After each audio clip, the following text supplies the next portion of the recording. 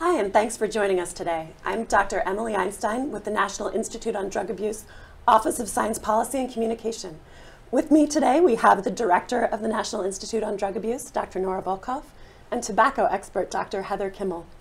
We're excited to share with you what NIH is doing in this space, but first, let's turn to our panelists to start the discussion.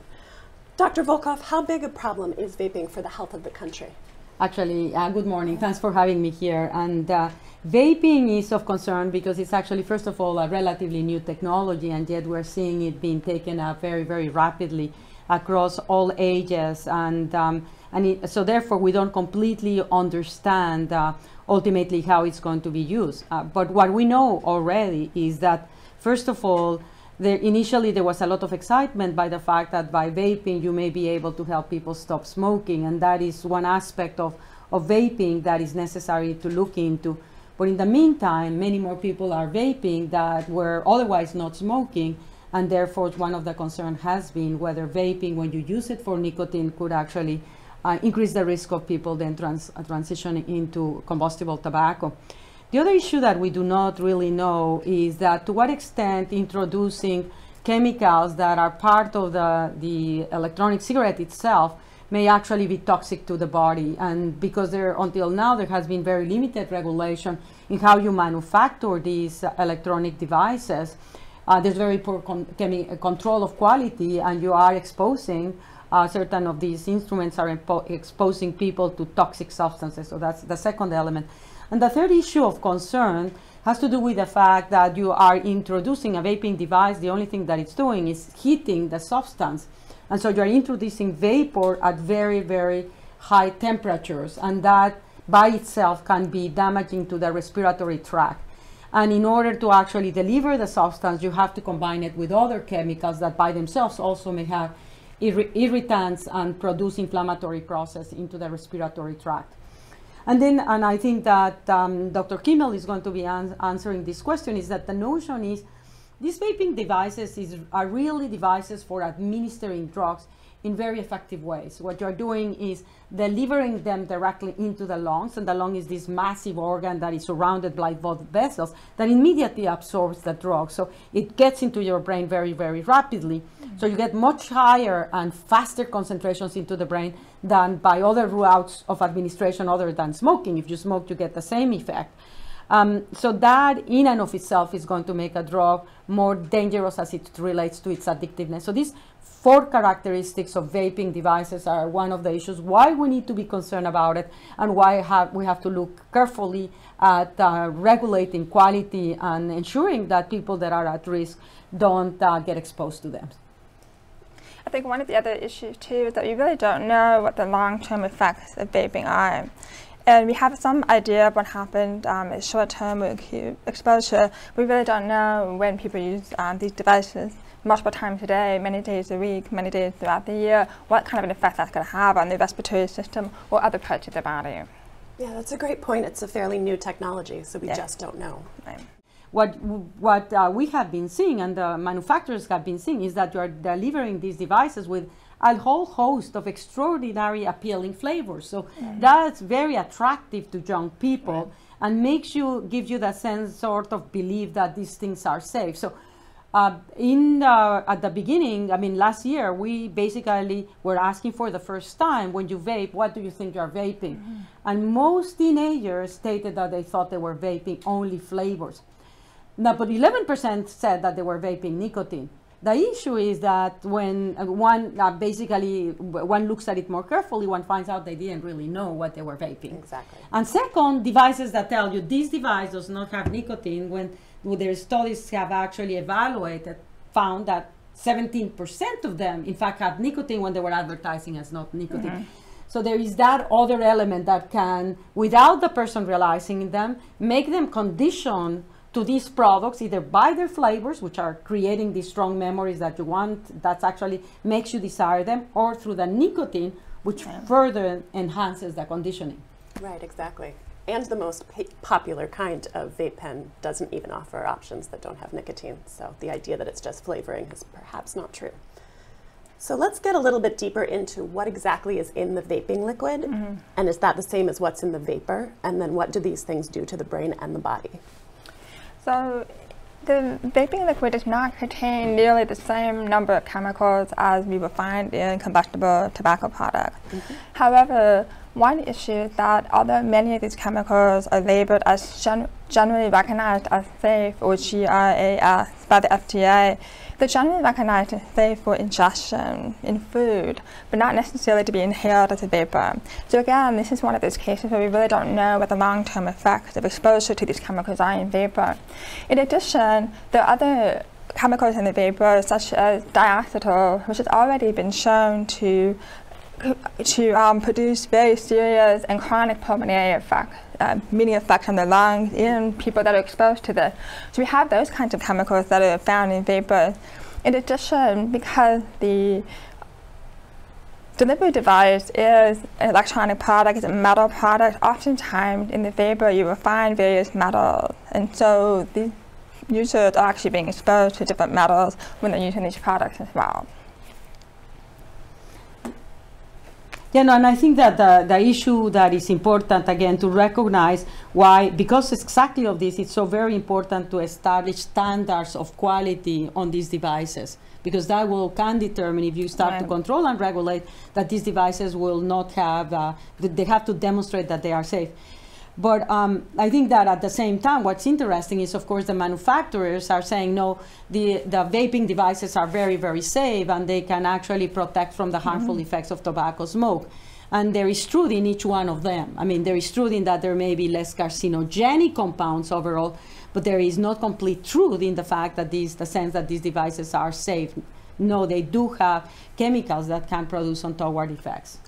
And another issue, too, that even though the FDA is starting to regulate these products, both the devices and the vaping liquid, the labels are not necessarily accurate. There's still a lot of mislabeling that goes on. So in some cases, products will say they contain no nicotine, and they actually do contain nicotine, or they contain much higher levels or much lower levels of nicotine that are on the label.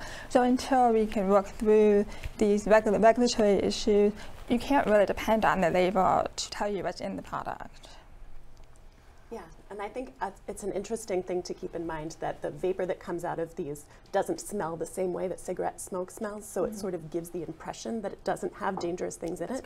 But it's a great point that there are other chemicals involved, and that there are also possible heavy metal exposures involved as well. But it's good that you mentioned this, because it's one of the things that is clearly has made them also attractive, is that you can vape and nobody will notice that you're vaping. And so in the past, where someone was compelled to not be able to lit a cigarette because they actually will notice when someone was smoking, then that issue is no longer pertinent. And you're seeing that, for example, among teenagers. Teenagers are telling you. I mean, my friends are vaping in the middle of class because nobody can pick it up. Yeah, exactly. So there is the element of not having a smell, which also relates not just for nicotine, but also for marijuana, where you can smell when someone is actually smoking marijuana. But when someone is vaping 9-THC, you can't. Exactly. So it lacks both the social pressure and the detectability. So vaping is often referred to as a tool to quit smoking cigarettes. Does the research support this? And do we know whether it's less harmful than smoking? I think this is, again, one of those areas that immediately has polarized the field. It's so interesting because we want to look at things terrible, or this is the salvation, the best thing that has ever happened to us. But if you look at it in a critical way, you can see, and there is evidence that on individuals that have had difficulty on quitting smoking, that have tried multiple methods, vaping may provide them a mechanism by which they can actually decrease the consumption of those products. And there is data that at the individual level, when you look at particular patient types, it can have benefit. At the same time, when you look at it in terms of the overall population and says you can actually forget about any harmful effects, then you face the other aspect. If just opening up access to nicotine vaping devices may then, and we know, we also have data to show this, if you start vaping as an adult and nicotine, and you follow them longitudinally, prospectively, the risk of becoming, starting to get smoking tobacco is much greater. So studies have shown, yes, there is benefit for patients that have not been able to stop other way, but all studies have also shown that If you were not addicted to tobacco and you started vaping, then your risk of transitioning into combustible tobacco is significantly higher. And so here you have evidence of two realities, something that could be in certain instances beneficial and something that clearly, without that context, could be very harmful. And I want to add to this that right now the FDA does not recognize e-cigarettes as a legitimate cessation device. There are other ways to help reduce or quit smoking, but right now the FDA does not recognize e-cigarettes or related vaping devices as one of those products. Very, very important point, and I think that that the studies have to be done, the randomized clinical trials have to be done to actually demonstrate the outcomes that are necessary for the FDA to recognize that this is an indication for smoking cessation. Right. So, and we, of course, as an institute, we're very interested on seeing those trials being done. And it will also, for those trials, of course, it will be important to actually standardize the device that you're going to be using, because devices are not synonymous with one another, and there are significant differences. So, but absolutely, and I'm glad you're bringing it up, we do need more research. Yes, absolutely. So while these devices, we still don't know, but could potentially have utility to help some populations quit, let's talk a little bit about how vaping affects young people. So we've discussed that vaping is very popular among teens. What are some of the specific issues for that population?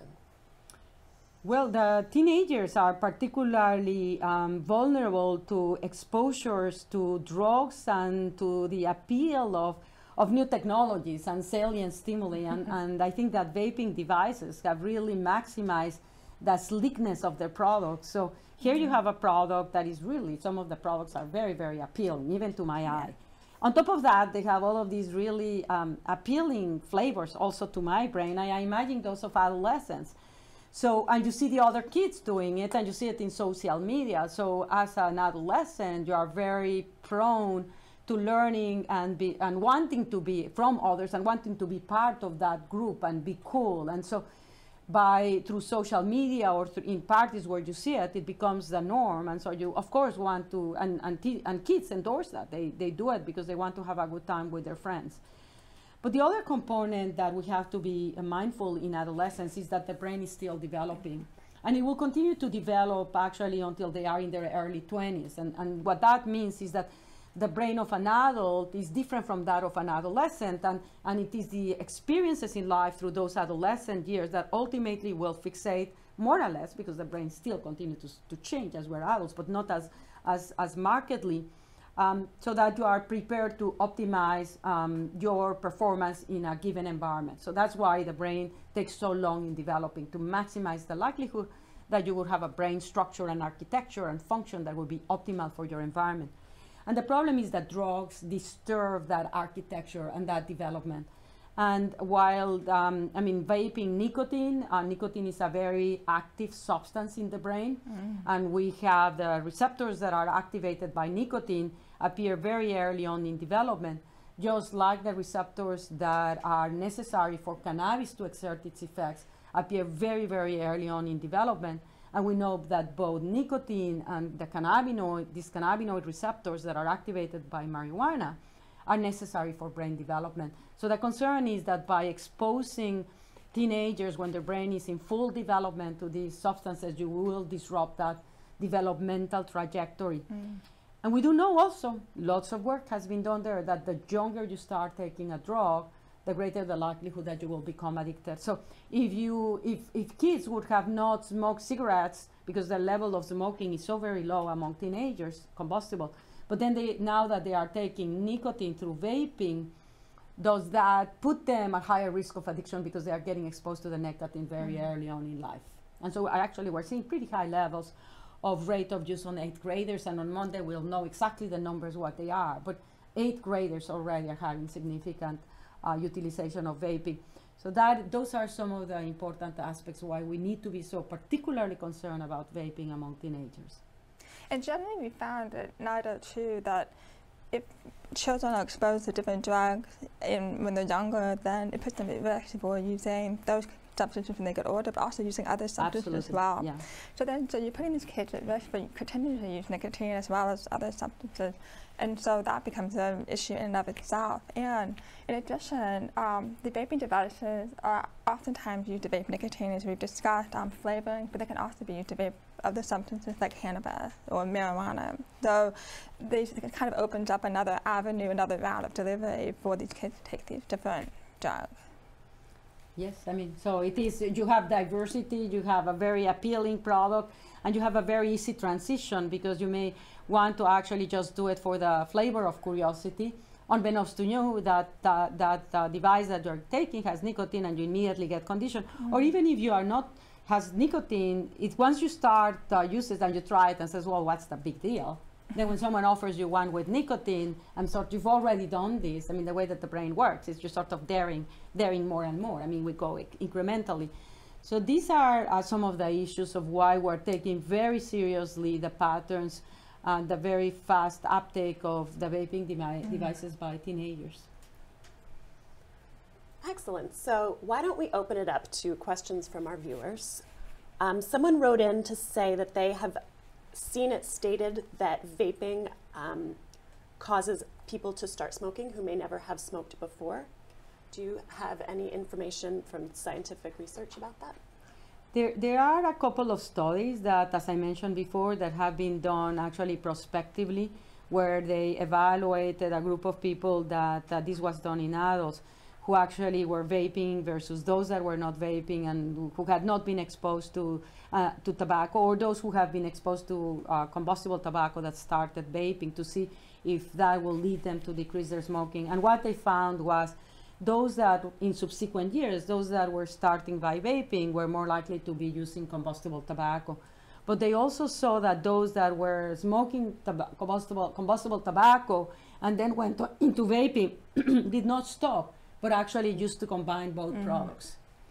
And certainly, I mean, you need to expand. I mean, as I mentioned, there are 2 or 3 studies, but there is evidence that leads one to be concerned about it. And again, to my knowledge, there are no studies in adolescents, but based on what these studies are showing in adults, I mean, you cannot ignore the possibility that as teenagers get exposed to nicotine by vaping, that also may increase the risk of them transitioning into smoking tobacco. And we need to do those studies to evaluate and to understand the level of risk. So what do we know about patterns of co-use, such as using alcohol while vaping, and how could this maybe change risk profiles or health outcomes? Well, I think generally, as we mentioned before, when you use one drug, you have a tendency to use other drugs, partly because of the social environment surrounding the use of one drug.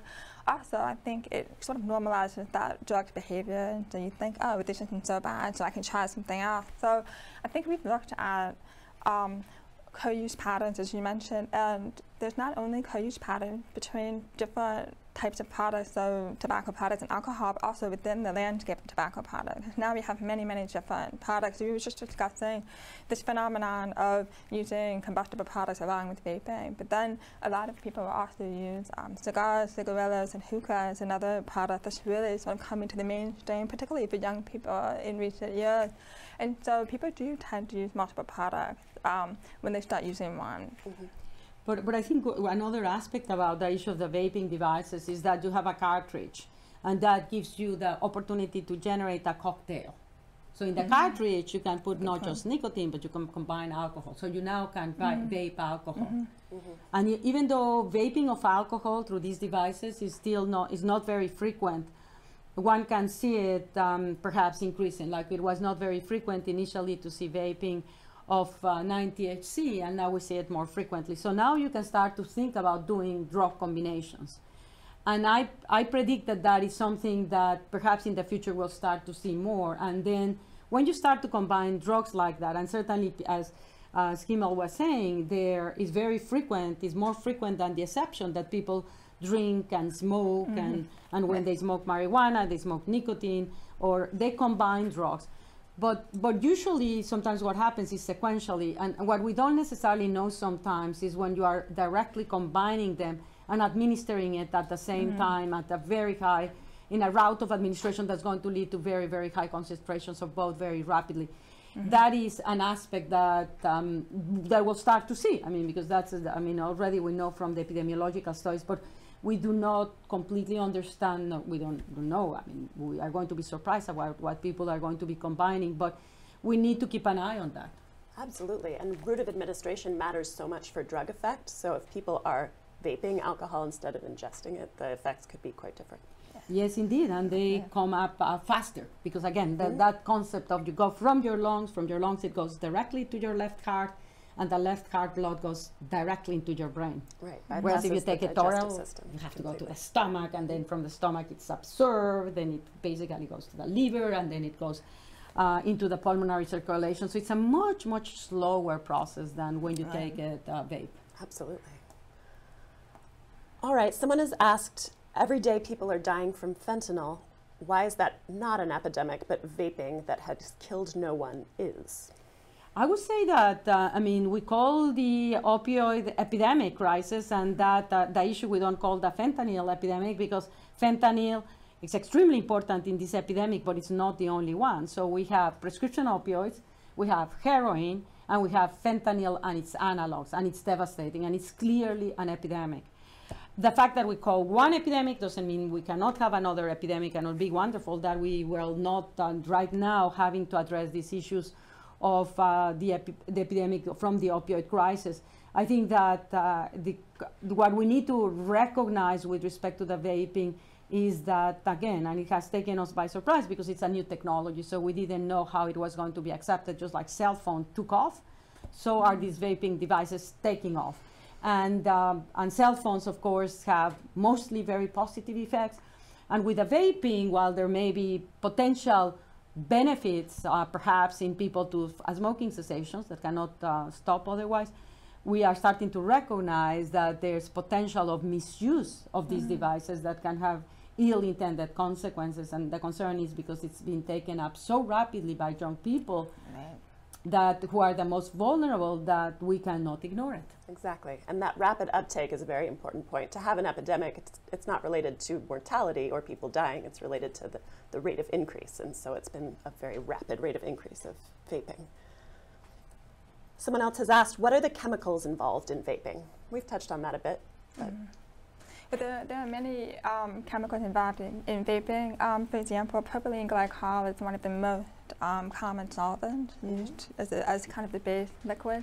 You can find all sorts of chemicals in vaping. One thing that's important to recognize is that the flavors that are in vaping are actually manufactured by chemicals to provide the sensation of that particular flavor. So for example, you may have a vaping liquid that's labeled margarita. It's not as though someone actually took a margarita and put it in the vaping liquid, but they put together a combination of chemicals in that liquid to provide the sensation of that feeling of taking, right, that feeling that you're drinking a margarita. And so there are many, many liquids and many more that we can possibly go through here in terms of the ingredients of the vaping liquid. One thing to recognize too is that some of these chemicals in the vaping liquids, as we talked about before, are generally recognized as safe to be ingested.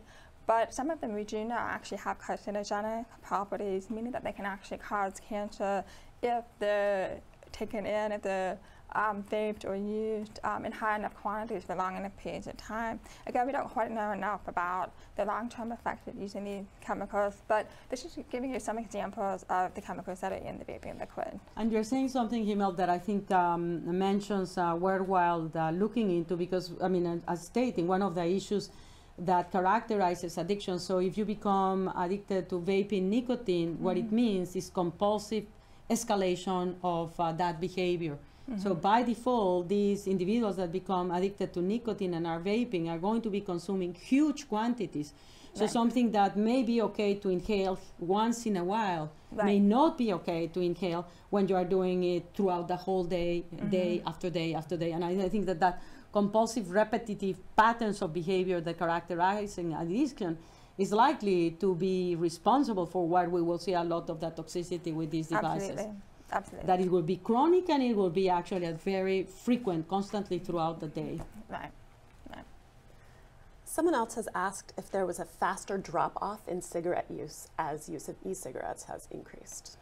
And that question actually has been asked to in respect of, we're seeing that some of the drugs and particularly in teenagers, last year we had said that there were very, very low rates of drug use in teenagers in 2017. And the question was, could this be in part related to the fact that they are vaping?